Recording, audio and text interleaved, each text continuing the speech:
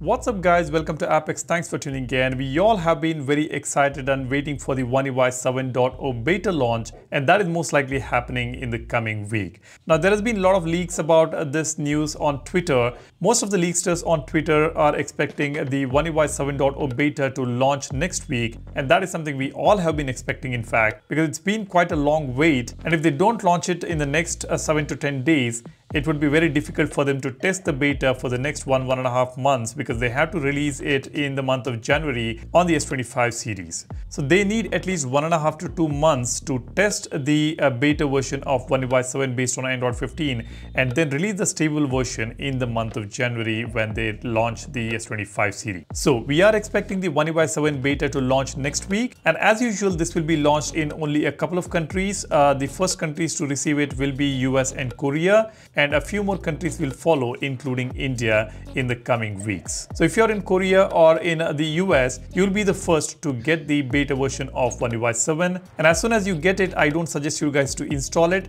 unless you're using your Galaxy phone as a secondary device. If your Samsung Galaxy phone is the primary device, then I suggest you to wait for at least 1 or 2 beta testing to complete, and then you can go ahead and install it. I will keep you guys posted about that. All this while, we have been seeing loads of leaks about One UI 7. We more or less know about what's coming in the on the first beta of One UI. We have got the all new animations on One UI 7, which is going to be just incredible. Apparently it is smoother than ever, and the transitions also look pretty good. Animation and transition is the core part of any operating system. Many of us wanted to see Samsung doing some changes in the animation department, and finally it is happening on the One UI 7. We're also going to see some new UI changes. We are going to get most of these settings options at the bottom of the screen. We're going to see some uniformity and consistency when it comes to using the setting menu options, which will be at the bottom of the screen on the One UI 7. And just recently, Bennett Brenner Pro has also shared a screenshot where he says One UI 7 volume panel looks pretty good. It has got this frosted glass background, and these volume bars also look pretty cool there.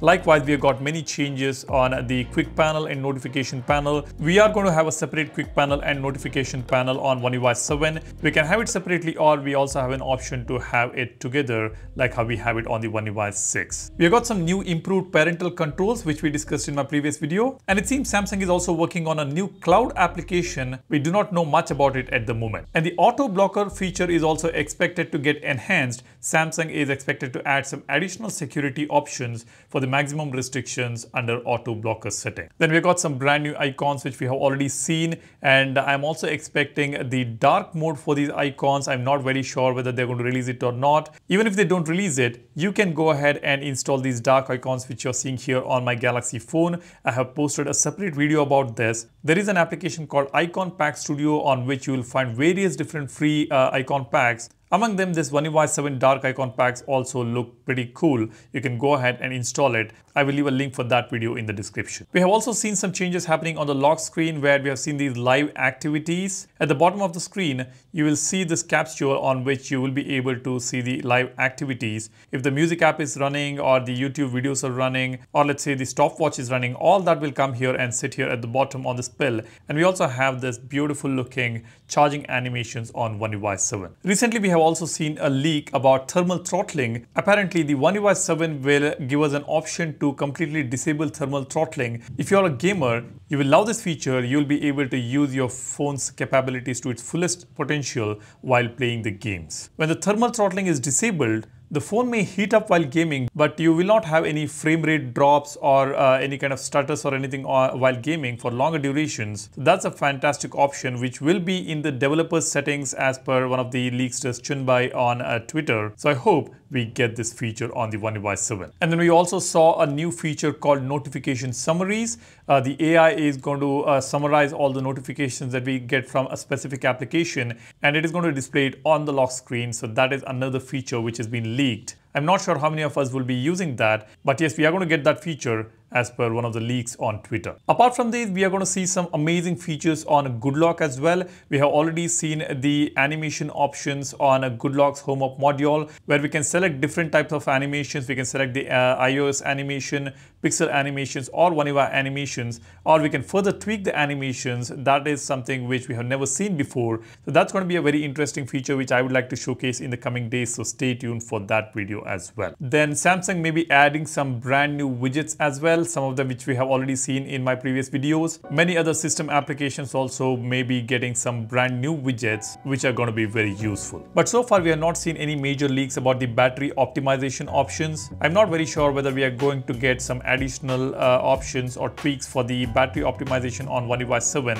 Let's hope Samsung improves the battery performance on the upcoming iteration of One UI. These are some of the major changes which we are expecting on One UI 7. As soon as we get the update, I will keep you guys posted. Stay tuned for the videos. I'm in India, so I may be getting this update after US and Korea gets it. So you guys will have to wait for some time for me to make these videos and post it. I really wish the beta program was available globally for everyone to experiment it. Of course, we can understand there will be some limitations from the Samsung's end to make the beta available for everyone across the globe. But anyways, a few countries at least are privileged to get the One UI 7 beta. So stay tuned. And also let me know which feature would you like to see on One UI 7 other than what we have already discussed or already seen on Twitter or any other platform. Drop a comment and let me know what do you expect on One UI 7. And also let me know which is your favorite feature on One UI 7. Is it the animations? Is it the quick panel? Is it the icons or the camera tweaks? Let me know whatever you have in your mind. Drop a comment. And while you do that, be sure to subscribe to the channel and give this video a like if you find this video informative. The wallpaper download link is in the description. And do not forget to watch the video on this icon customization that is also linked in the description. Check that out, and while you do that, hit that subscribe button and give this video a like if you find this video informative. Thanks for watching. You guys take care and stay safe. Cheers. Bye-bye.